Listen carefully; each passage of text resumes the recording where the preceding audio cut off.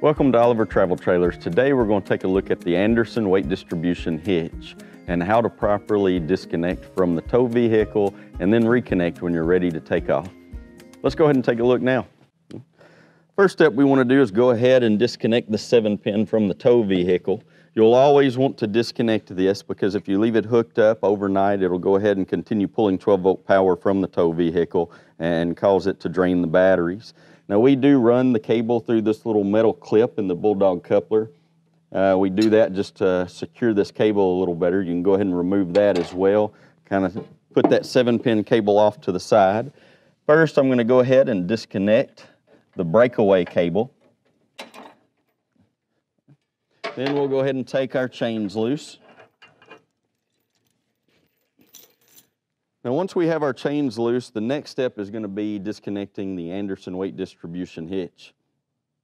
Now on that, what we're going to do, the easiest method that we have found is go ahead and leave this connected here at the ball and raise the front end of the camper just a little bit. What we're trying to do is remove the tongue weight from the tow vehicle, and it's going to put some slack in these chains here that are currently tight.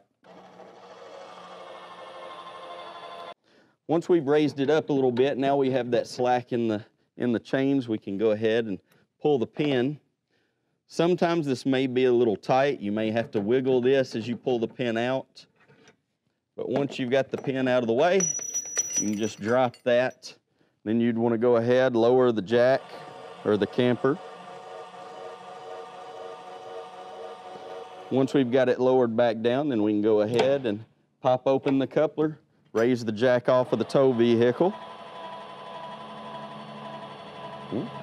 And at this point, you just simply pull the tow vehicle forward, go ahead and level up the camper, and you're ready to go. All right, now we're going to go ahead and take a look at hooking back up the tow vehicle once we're breaking camp, getting ready to go.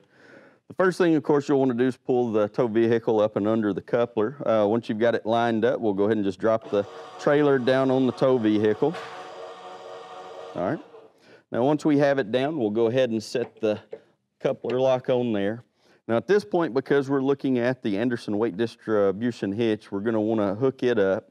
The easiest way is to go ahead, now that we've got this coupled, we're going to raise the front of the trailer back up a little bit. And I typically want to raise it until I see all of the weight taken off of the hitch here. Once we do that, we want to go ahead and just take the little triangle plate, stretch the chains forward, slide it up on the bottom of that ball, and then we should be able to put our pin through.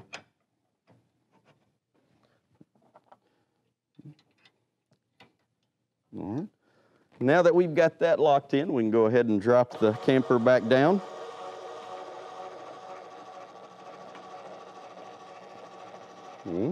And our Andersen chains are good and tight at this point. Now what we'll want to do is go ahead and hook our tow chains up. We typically crisscross these. All right. You'll want to connect your safety breakaway as well. Make sure this is always connected to the tow vehicle. You do not want to connect this to the safety chains or something that could come loose from the tow vehicle.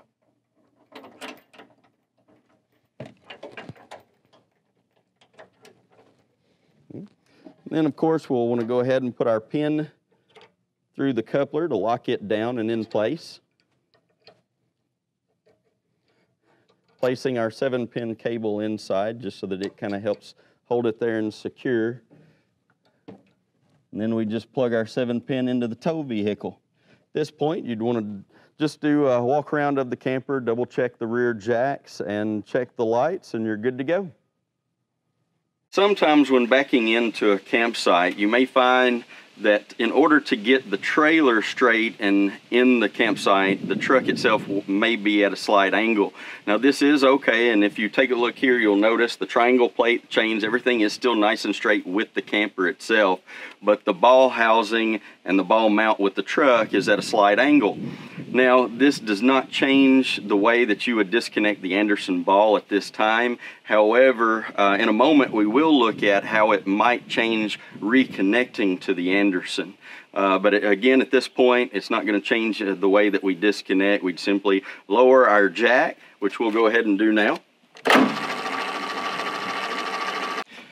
Now what I'm going to do is go ahead and lower the jack down so I can take the pressure off the back of the truck. It'll give us some slack in our chains and make it a lot easier to go ahead and drop the triangle plate from the Andersen ball.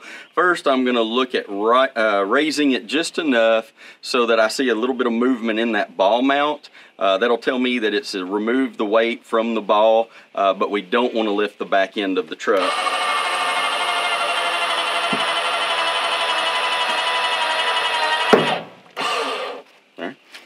Once we do that, we'll go ahead and just take the pin out. We can drop our chains.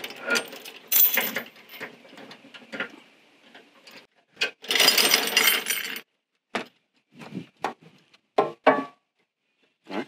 Now before we go ahead and pull the coupler open, we're going to want to go ahead and lower the camper back down, because right now we've pulled up on that ball. If we were to go ahead and pop it loose, it'll snap the two apart. So we want to go ahead and put some of that weight back down on the ball.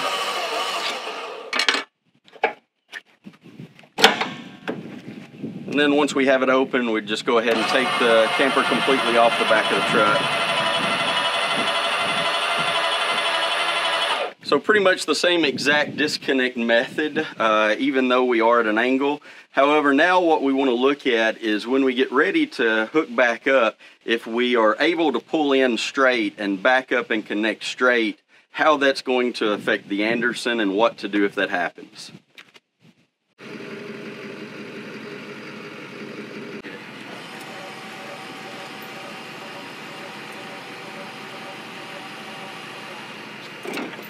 Alright, so now we want to look at it to where we've backed up and we're getting ready to reconnect to the Andersen.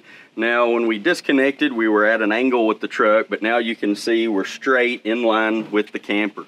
If you look a little closer though at our pin, it's not going straight across the ball. It's kind of turned to an angle, which is going to make it difficult to get the triangle plate back on. Now, there's a couple different ways that you can do it. The way that Andersen recommends is actually to loosen from the brackets until you can get the triangle plate on, and then tighten the side you need to get it to turn that ball to the direction that you're wanting it. The other way in which we're going to show you is to close this on to the ball. Close the coupler down onto the ball. And depending on if you have someone to help, they could come back here and help hold some of the chains up, because we're going to actually get in the tow vehicle and pull up and forward and to a certain direction in order to turn it, because what we're turning is this mount and this housing. And we've got to turn it back to the same direction we were when we disconnected, which is slightly to the left of us. All right. The next thing we'll want to do is definitely go ahead and raise our jack. Raising the jack lowers the camper back down onto the ball in the tow vehicle. Now I'm not going to raise it all the way up because I'm barely going to move and turn slightly to the left, and then that way we'll be able to see how that housing rotates.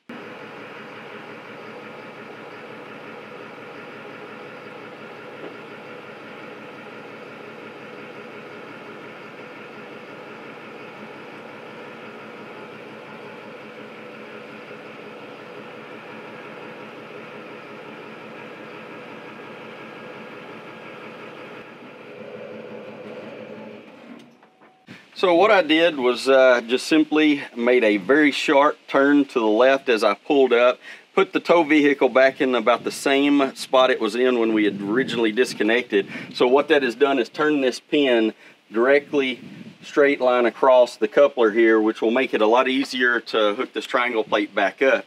So let's go ahead and do that now. Again, we're just raising it up to bring the weight off of the tow vehicle, which will give us a little bit more slack in our chains to make it easier to connect.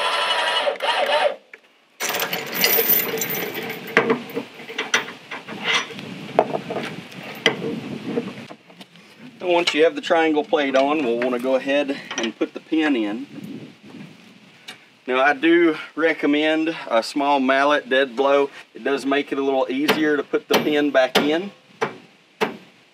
Sometimes it can be a little tight if it's not perfectly lined up. But once we have the triangle plate hook back up, then we'd simply lower the camper back onto the tow vehicle. That'll give us the tension in our Andersen chains. And the last thing we'd want to do is just go ahead and reconnect our safety chains, our breakaway, and our 7-pin.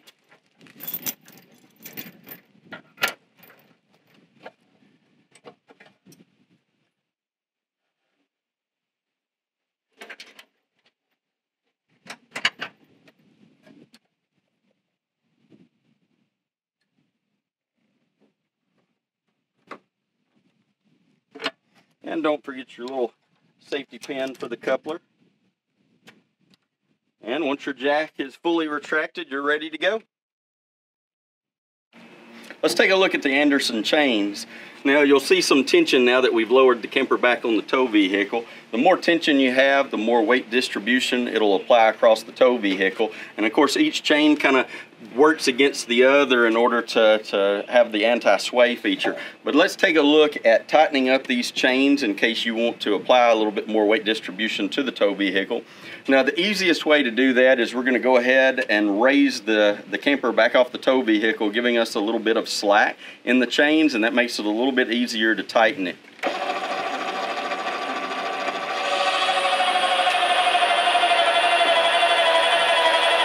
Now you don't want to go too far with it. We just want a little bit of slack in the chains, as you can see. Now we're going to crawl up underneath the camper so that we can tighten each side.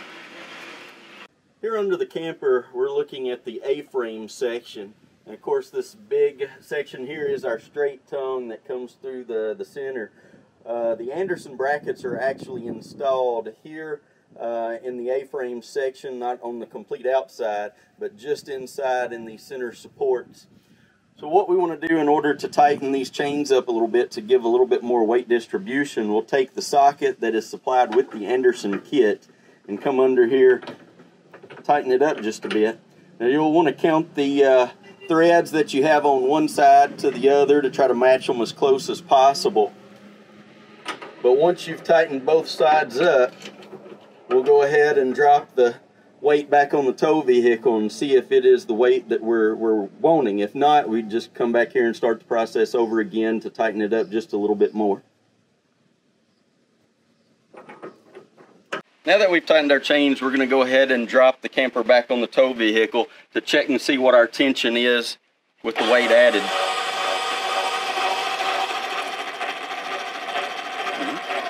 Once we've dropped it down, the tension has been added back to those chains, and of course this time we could take a look at the tow vehicle to see if some of that weight distribution has been applied across the front end, and if not, we could simply just raise the camper back up and go ahead and tighten it just a little bit more until we get it exactly where we think it needs to be.